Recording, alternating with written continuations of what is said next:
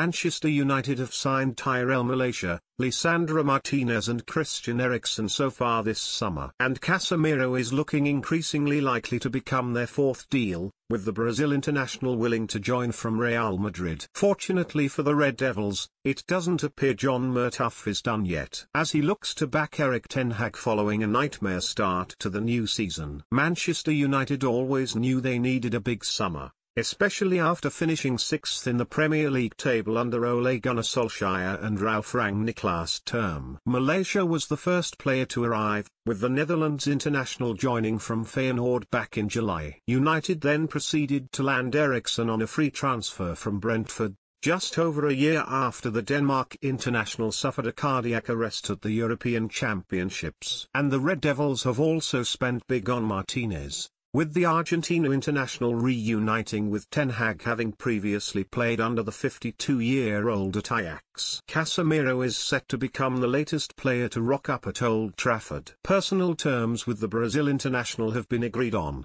with Real Madrid poised to pocket £60 million from any expected sale. So, now, United Devils TV will now examine the fifth, sixth and seventh signings the club want to make this summer and rank them in order of priority. United have seen their attacking options weakened in recent times, with Edinson Cavani leaving on a free transfer and Mason Greenwood still unavailable, having last played back in January. So it's certainly understandable that Ten Hag wants another attacker as he looks to come out of this mini-crisis. United had been eyeing the likes of Darwin Núñez and Benjamin Sesko earlier in the summer, only for the duo to end up at Liverpool and RB Leipzig respectively. Jamie Vardy, Danny Welbeck and Antony have all come under consideration at differing points throughout the transfer window. But the latest indications are the Red Devils will swoop for Cody Gakpo, who has been in sensational form for PSV Eindhoven over the past year. United thought they were going to resolve their right-back woes then. They snapped up Aaron Wan-Bissaka back in the summer transfer window of 2019. However,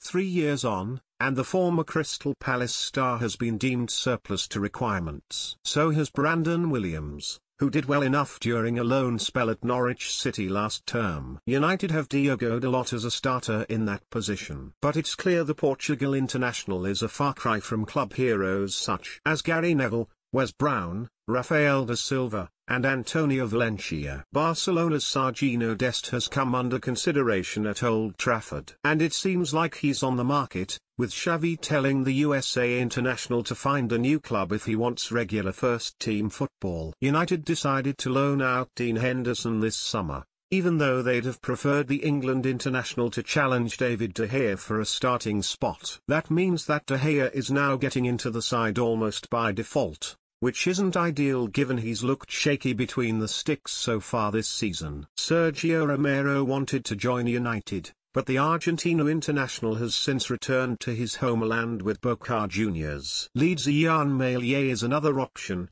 though Leicester are also keen on the 22-year-old. It's also unclear if the Whites would entertain selling the Frenchman to such a fierce rival. United have also emerged as potential suitors for Asmir Begovic, who has played for Everton, Chelsea and Stoke during the course of his career so far. United have already lost the likes of Cavani, Paul Pogba, Nemanja Matic, Lee Grant, Jesse Lingard and Juan Mata this summer. Yet there could still be several departures before the transfer window slams shut as Ten Hag looks to refine his squad. United are still unsure over what to do with Cristiano Ronaldo, amid the Portugal international's desire to leave for a Champions League team.